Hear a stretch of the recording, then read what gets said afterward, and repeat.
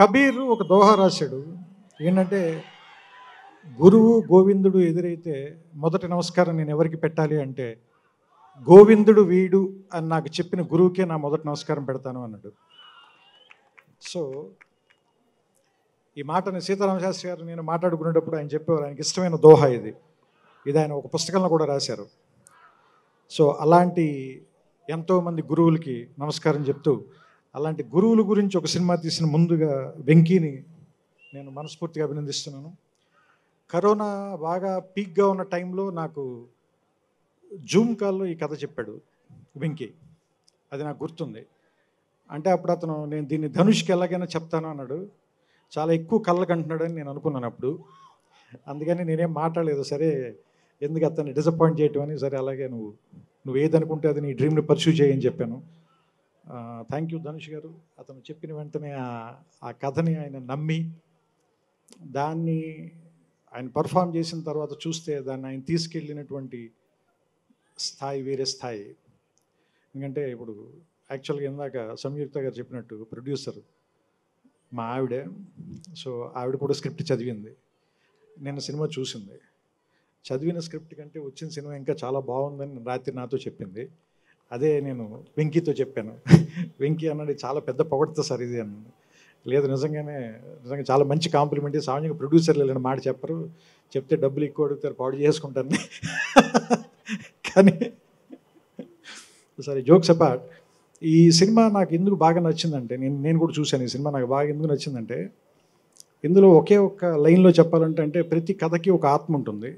ఈ కథ తాలూకు ఆత్మ ఏంటంటే విద్య, వైద్యం, ఇలాంటివన్నీ మౌలిక సదుపాయాలు డబ్బు ఉన్నవాళ్ళు, డబ్బు లేని వాళ్ళు అనే తేడా లేకుండా అందరికీ అందుబాటులో ఉండాలి అనేది ప్రపంచం మనకి ఎప్పటి నుంచో నేర్పుతున్న పాఠం. కానీ వాటినే వీలున్నంత వరకు జనానికి దూరంగా తీసుకెళ్ళిపోయే ప్రయత్నం మనం ఎప్పుడూ చేస్తూనే ఉంటాయి జనం. అది ఏ ఇజమైనా కావచ్చు, అది క్యాపిటలిజం కావచ్చు, మరొక ఇజం కావచ్చు, మరొక ఇజం కావచ్చు.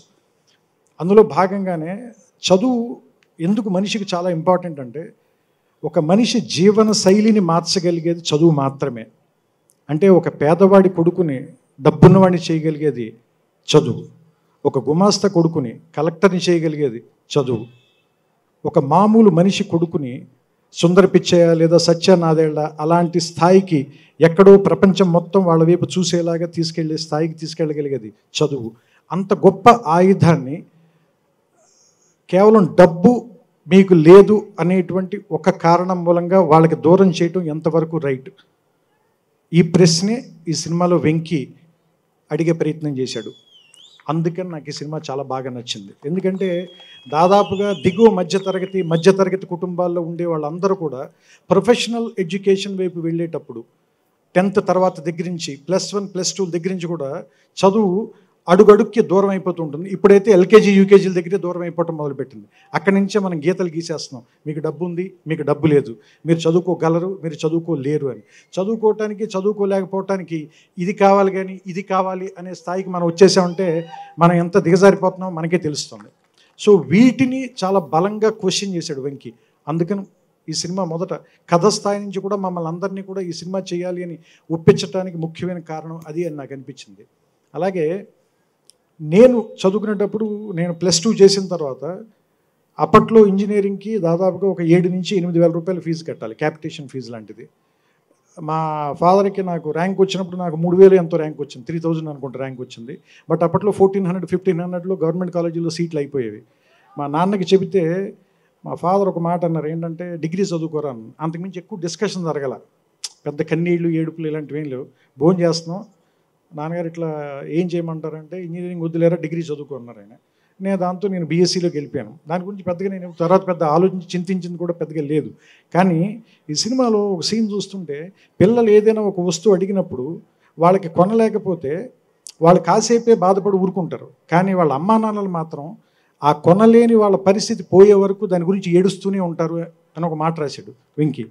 నాకు ఇప్పుడు అనిపిస్తుంది, నేను దాని గురించి పెద్ద బాధపడలేదు అనుకుంటా. తర్వాత నేను మూవ్ ఆన్ అయిపోయాను. మా ఫాదర్ బహుశా ఇప్పటికీ దాని గురించి బాధపడుతూ ఉంటారేమో, మా వాడిని ఇంజనీరింగ్ చదివించలేకపోయానని నాకు అది చూస్తే అనిపించింది. ఎందుకంటే మౌలికమైనటువంటి వసతులు అందరికీ సమానంగా అందాలి. అది ఒకళ్ళ నుంచి దూరం జరగటం మాత్రం, నేను జల్సాలు కూడా ఇదే రాశాను. వాళ్ళ ఏమంటారు దాన్ని, ఒక ఇద్దరు పిల్లలు ఉంటారు, వాళ్ళు బేసిక్గా ఒక గవర్నమెంట్ హాస్పిటల్కి ఇంత దూరంలో ఉన్నారు, ఒక స్కూల్కి ఇంత దూరంలో ఉన్నారు, కానీ పేదరికానికి మాత్రం బాగా దగ్గరలో ఉన్నారు అని.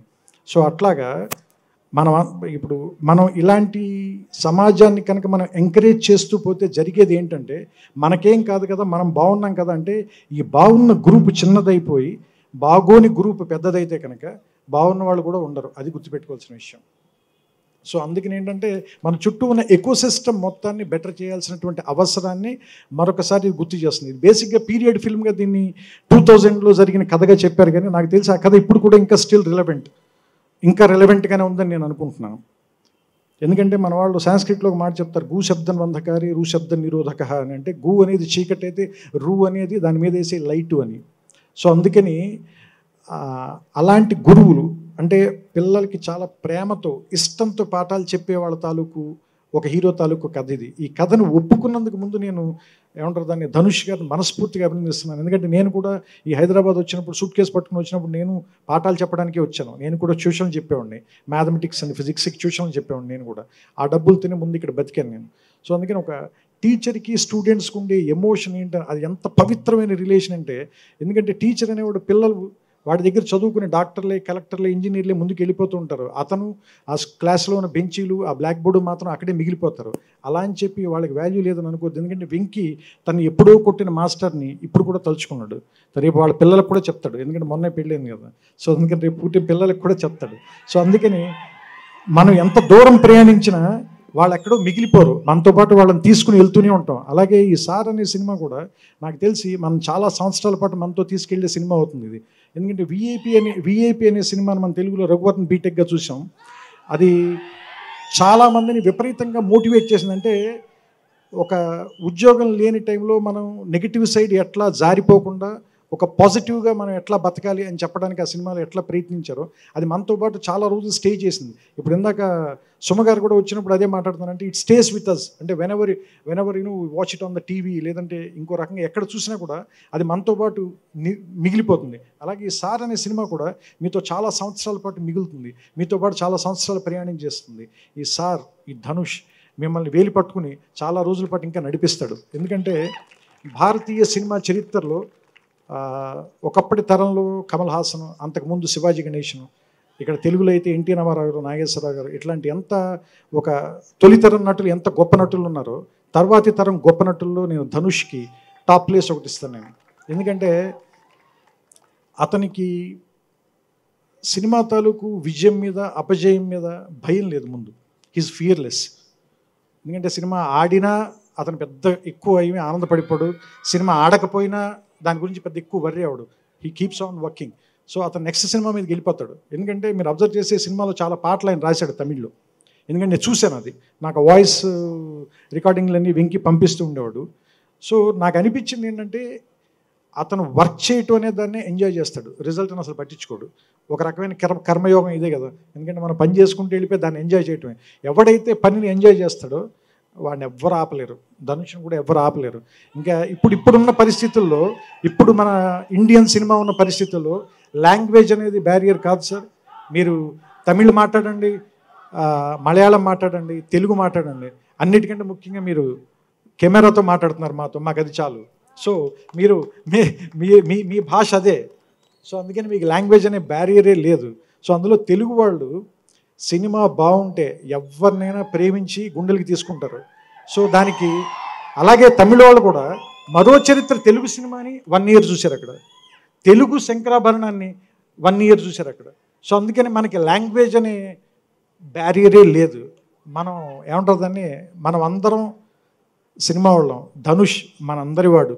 సో అందుకని నేను ఆయన్ని తెలుగు తెరకి, మనకి మామూలుగా ఆయన అనువాద చిత్రాలతో వచ్చారు, కానీ మొట్టమొదటిసారిగా సార్ అనే చిత్రంతో వస్తున్నారు. దాని తాలూకు వెల్కమ్ చేయడానికి మేము కూడా అందులో ఒక భాగమైనందుకు గర్విస్తూ ఆనందిస్తూ, and we are welcoming you proudly. సామాన్యంగా మొదటి అడుగు చాలా బలంగా ఉండాలంటారు, నాకు తెలిసి మీరు చాలా బలంగా వేస్తున్నారు ఈ అడుగు. ఎందుకంటే ఈ సినిమా నేను చూశాను కాబట్టి, and you have done it very well. మీకెందుకు ప్రత్యేకంగా కృతజ్ఞతలు చెప్పాలంటే ఈ సినిమాకి సంబంధించి వెంకీ నాకు కథ చెప్పినప్పుడు ఇందాక కూడా మీతో చెప్తున్నాను, I have my own doubts.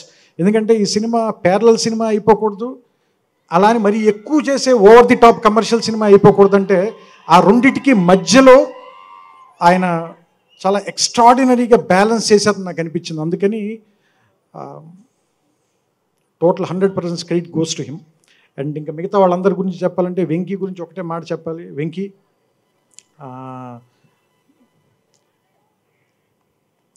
నిజంగా ఇందాక ఆది చెప్పినట్టు గిఫ్ట్ ఇచ్చేశారు. సో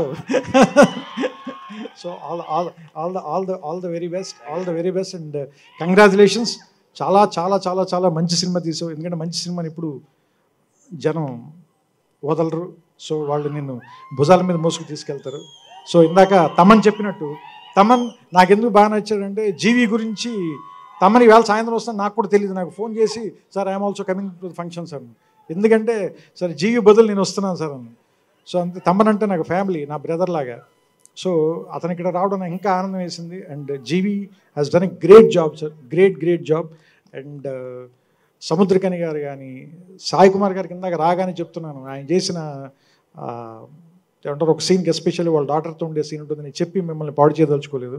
సో అంటే I felt very emotional and happy sir. And మీరు కొంచెం under rated actor.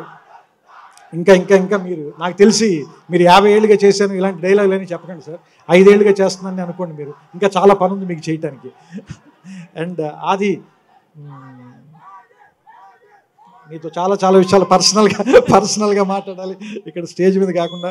And thank you for your kind words. నీ ప్రేమకి నిజంగా నేను ఇప్పుడే కాదు చాలాసార్లు చెప్పావు నాకు, నువ్వు నీ ప్రేమకి నిజంగా నేను చాలా చాలా ఆనందిస్తున్నాను. అండ్ నాకంటే చిన్నవాడి కాబట్టి ఆశీర్దిస్తున్నాను నేను. And I wish you all a very big success. Samyukta thank you and love you. And మా ఆవిడ కూడా చెప్తాను, నువ్వు మా ఏదయ్యా బాబు పూర్తిగానండి, కంగారు పడకండి.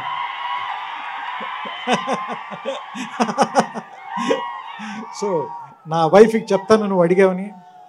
అండ్ సామాన్యంగా ఈవినింగ్ టైం వంట నేనే చేస్తాను, కానీ ఈవేళ ఫంక్షన్ ఉందని మా ఆవిడ చేస్తుంది. సో అందుకని ఆవిడ ఫంక్షన్కి రాలేకపోయారు. సో ఆవిడ తరఫున మిమ్మల్ని అందరినీ కూడా నేను మీ అందరి శుభాకాంక్షలు నేను ఆవిడకి అందజేస్తాను. సుమగారు మీరు చాలు, మళ్ళీ మనం మాట్లాడుకోకూడదు ఇలాంటివన్నీ, ఇంకా మీకు తెలియని విషయాలు కాదు ఇవన్నీ. సరే, ఓకే, థ్యాంక్ యూ. అండ్ అందరు ఈ సినిమాని 17వ తారీఖున థియేటర్లో చూడండి. అండ్ ధనుష్ని మనం welcome to the Telugu cinema in a very grand way and big way. And will show and share our love. Okay, and ఏమాత్రం ఆలోచించకుండా మన ప్రేమ వర్షం కురిపించి సార్ని మన భుజాల మీదకి ఎత్తుకుందాం. Okay, and I hope you all will like the film. మీ అందరికీ సినిమా నచ్చుతుందని నేను ఆశిస్తున్నాను. అండ్ ఖచ్చితంగా నచ్చుతుంది కూడా. ఎందుకంటే ఈ సినిమాకి ఒకటే నా సినిమాకి ఎప్పుడు ఒకటే కొలమానం. చిన్నబాబు గారు ఎప్పుడైనా సినిమా చూసిన తర్వాత కామెంట్ ఏది నెగిటివ్ కామెంట్ కనుక ఏది చెప్పలేదు అంటే కనుక, ఎందుకంటే ఈజ్ వెరీ క్రిటికల్. ఆయన ఏదైనా నచ్చకపోతే నిర్మమాటంగా ఈ will put his foot down. So అలాంటి ఆయన ఒక్క నెగిటివ్ కామెంట్ కూడా ఈ సినిమా మీరు చెప్పలేదు. అందుకని అందరూ ఇంత ఆవేశపడుతున్నారు, మీకు అర్థమైందా? ఫస్ట్ ఆయన దగ్గర మొదలైంది ఈ ధైర్యం అంతా. ఆ తర్వాత ఇంకా షోలు వేశారు, ఇంకా వీళ్ళు మాట్లాడడం మొదలుపెట్టిన తర్వాత ఇంకా చూశారు కదా ఇందాక వంశీ మాట్లాడిన దానికి సుమగారు అవాక్కయ్యారు. సుమగారికి మాట రాలేదు అంటే దాన్ని బట్టి మీరు అర్థం చేసుకోండి, ఆవిడ మాటల పోగు ఆవిడ. సో ఆవిడే ఒక్క సెకండ్ ఆగి నా వైపు ఏంటి ఏం జరుగుతుంది ఏం చేస్తున్నారు మీరు అందరూ కలిపి అన్నట్టుగా చూశారు ఆవిడ నా వైపు. సో సుమ గారు థ్యాంక్ యూ. చాలా రోజుల తర్వాత మళ్ళీ మిమ్మల్ని చూడడం, మళ్ళీ మిమ్మల్ని ఎప్పుడు చూసినా ఏదో ఆనందంగానే ఉంటుంది నాకు. అస్తమానం ఇదే చెప్తూ ఉంటాడు, ఇంకేదైనా చెప్పమని మీరు అడగద్దు, ఎందుకంటే ఇంత మించి పర్లేదండి, ఆనందాన్ని ఎవరు కోరుకోరు.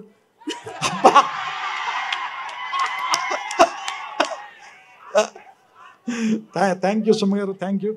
అండ్ ఎప్పుడు అంటే మీకు నిజంగా చెప్పాలి, మేము ఎప్పుడు మిమ్మల్ని మీ డేట్ లేకపోయినా సరే ఫంక్షన్ అని చెప్పి మిమ్మల్ని హింసించినా సరే మా కోసం నిజంగా మీరు ఇంట్లో పరిస్థితులు కూడా ఆపుకుని మరి వచ్చి, పాపం రాజీవ్ గారు వంట చేస్తున్నా కూడా లేదు, సాయంత్రాలు వారింట్లో ఆయనే వంట చేస్తారు, ఎందుకంటే సాయంత్రాలు ఎప్పుడు ఇవి స్టేజ్ మీద ఉంటారు కాబట్టి.